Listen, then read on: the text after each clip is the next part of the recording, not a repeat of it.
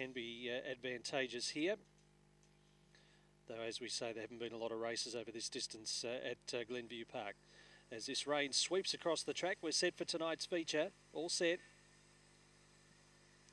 And away they go. Winning the start was Dobre out wider, showing speed Dr. Leonardo. Or checked out to last there was Kakudio when trying to go forward, and off the track was Don't Trust. So taking stock on Dobre with that lightning beginning, leads the judge the first time, 3 lengths to Dr. Leonardo.